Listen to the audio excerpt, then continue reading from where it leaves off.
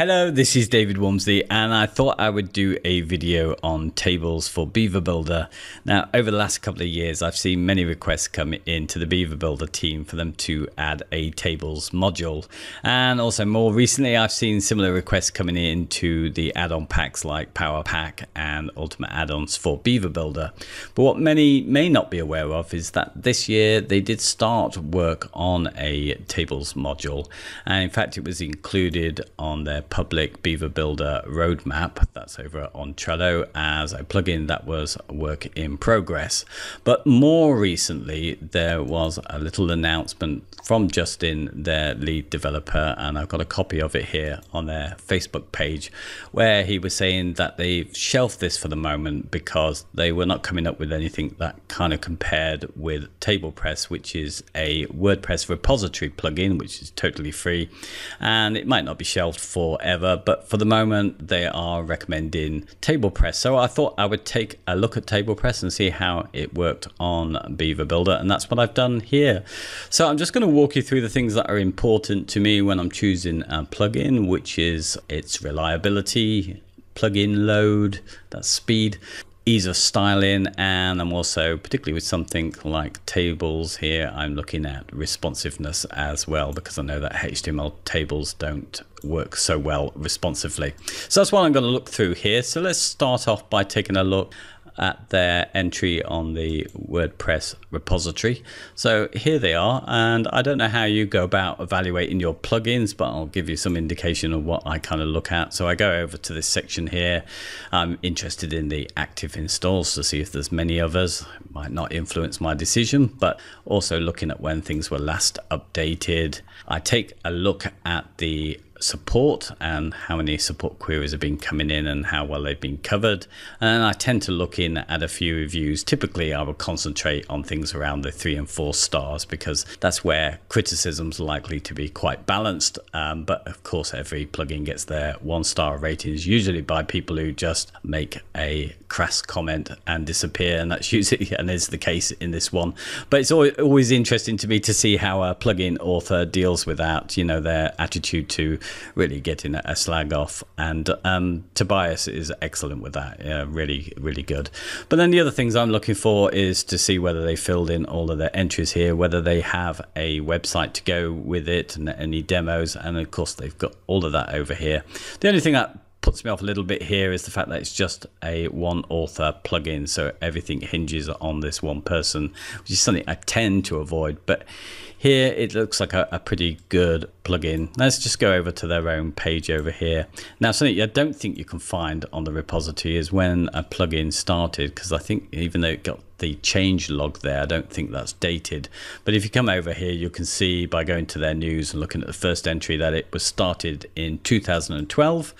And I do remember Tobias here from, he actually took on WP Table and made that WP Table Reloaded plugin. Now that's out of date now because he took what he learned from that and put it into this plugin, but I mean that goes back to about 2009, so he's been around a long time looking after plugins. So you know, a lot of trust factors there. So reliability, you know, that's okay. I'm quite happy with adding something like that to my site. So I've done that, and there's quite a lot of things I like about this plugin. When you install it, you can see over here it puts it on the main menu here, but I like this. I wish more plugins had this. You can go over here on the setup and you can decide to sort of stick it somewhere else. So something like tables, I'm not likely to be using that on every page, and it's not likely to be something that I need to look for a lot. So I'm going to stick that one under tools, and I just do that by doing a quick save, and it moves over to here, which I quite like about that. Now here's where you can add some custom CSS. I think that's ticked by default. I've unticked it because I'm not going to use it. And that leads me on to the next thing about the plugin load. So everything's fine about the way that plugin loads. The only thing I don't like when compared with using Beaver Builder, where it only loads what's needed for a particular page, this loads some global CSS.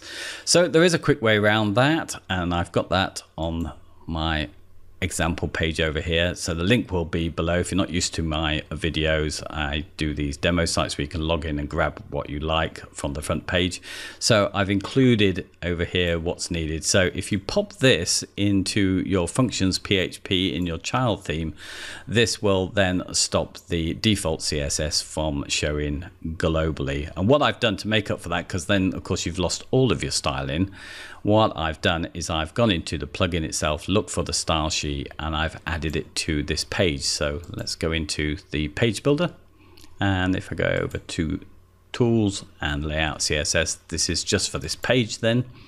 And I've added all of his default CSS here. And just for this example, I've added all of the extra CSS that I've added on. My extra styling overwriting it is also added in here, so you can play around with this if you like live to see what I've done, but nothing particularly exciting here. So that's that. Let me just go back to the back end of the plugin. I'll just save that there. And we'll go into one other thing I quite like about this plugin as well is that it's got this, so you can go and add new from here. Let's just go and add it. I won't do it. And you get this, but you don't need to worry about what you put in here. Just add the name. You can add the description later, and you can change your rows and columns as well later. So, and you know, you can move between these tabs, so you can constantly stay within this layout without having to go off to the side and find things again. So I quite like that about the plugin. So it's well thought out, and you can also see your IDs when you're in it. Let's go into one of the tables I've set up over here. So there we are. We can see the table ID for it's already been given. So this is the short code to show the table, which we're going to place into a module, either HTML module or a text module in the front. So that's all we need to do to get this to show. I should have shown you that when it was open, but I'm sure you can figure out how to add that to a text module. Okay, so here we are, and this is how it's laid out. It's quite logical. We got over here, it's very easy to go in here and insert a or add a new row and just keep adding those on, and also similarly delete them. So that's pretty much how you can do it. You can combine cells over here. These other options here are, so you can set whether your first column is the header row, so it will get a tag of table header TH, and you can do the same with the footer, assign the last one to that. You can put alternating color rows, which I think it's set like that in the first place.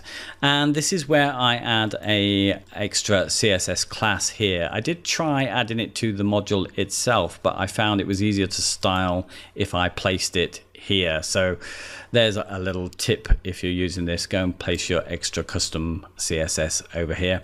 And this last section here deals with JavaScript. Now the JavaScript, unlike the CSS, is only outputted for the pages that it's used on. And I'll return back to this in a minute, but it gives you all of this sort of cool features here, which you can turn off, like adding all of this sort and filtering stuff that goes over here, as well as setting how many entries are going to show and being able to put in a search. Let me just do icon. So over here, so it should, did that actually search? Yes, it's got icon there. Yes, it's got all the lines with icon on it. It seems like so many, but yeah, they're all the modules that are available for Beaver Builder. Well, maybe not all of them, but the main ones. Okay, so as you can see, I've done some styling over here. So I think I've taken care of plugin load. Let me take a look now at the styling. So I'll go over to my CSS editor, and as I put that in a single page, I know to come over to my layouts page here where it's also displayed, and you'll see I'm not going to cover too much on this one. It's added these to the bottom of my custom styles here, but it's quite easy to style really, because let's say we want to take, I'm going to isolate this and look at make rules. So on my stylizer editor, stylizer 6 here, it gives me all of the selectors that are available to me. There's my custom style here, so I can just isolate that. And now I selected something here. I've selected row 3 just for that custom class. I can go to column 3, I can insert a rule. Let me just go somewhere here where I can place something, insert a rule, and if I just put a bit of background in, there we are. I've identified this. Now, a couple of things that I did notice in the styling, there are a couple of important tags that are used, so maybe some overwriting might be tricky on some elements. You know, I'd rather not see an important tag because they become hard to overrule, but not entirely impossible. Okay, so that's pretty much styling. I don't want to get bogged down with that because you can play around with what I've done, and that's it. You probably need to style this here because it tends to be see-through on his styling, which I didn't particularly like. So you'll find that there's somewhere in here there is a style that's sorting out that there. That's the one. So there's one where it's the before and after buttons over here. I needed to put some color on that to show those up. So that's something to look into. Let me just go on now to the responsive element, and I kind of yeah, let me just show you this now. If I just move in with this now, I've set these up slightly different. What happens is that you can get, all right, that one, as you can see, that's squashing over and it's going out of view, so we have to horizontally scroll with this. But oh, I haven't set it, have I? Let's have a look. Yeah, there we are. On this top one I've set it so we've actually got the scroll on the actual table itself. So I shall just show you how to do this, because that's the one way to make a table that's not, I mean, you know, up to a certain point these are fairly responsive like that, but once you get past that point you maybe want some scroll to come in, and you can easily do that by using the JavaScript that's in the back end. So let's just go in here and have a look at this. So if I want this to be on, which one am I in at the moment? Okay, that's all turned on, so I shall go to my second example.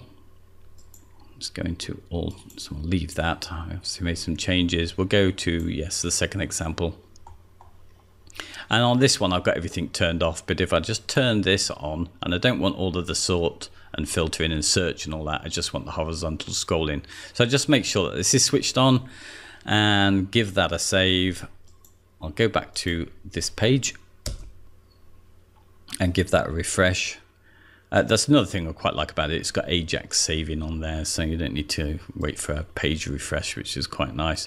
So example 2 now, if I go and squeeze that one in, there we are. There's the scroller. So anyone on mobile then will be able to scroll across there. Now there are some more fancier options for responsive. He has some, if you like, premium extensions over here, and one of those is responsive tables. So you can, and now he's very good with this. He suggests the amount that you can pay, and I think this is a good idea to do this, but you could actually download it and not pay a thing. And here are a few options about how this is slightly different from the scroll that we see. The scroll that I had doesn't keep this first column in line, but if you wanted that, with that you would need to download this plugin. And what's this one? This is, oh, this is straightforward scroll, so that really effectively happens anyway. Or you can have something like this where it reveals the information. So it's another plugin that you can add, and if you do that, again, you do end up with a global style sheet. So once again, I've added a little bit of code there. So if you're using this responsive tables plugin to get those responsive effects here, and you want to get rid of the global CSS that goes with it, you can do the same trick again here and add this bit to functions PHP in your child theme, and that will get rid of it, and then you can copy the styles that are in that plugin into your page and do exactly the same. So I think I've gone on for some time about TablePress, which I think is a really good plugin. It's definitely the one that I will use when I need tables. Don't use them a lot. Be interested to see what you think of it and whether you've got any more tips on using it. Okay, that's me done. I hope it's useful. Talk to you soon. Bye.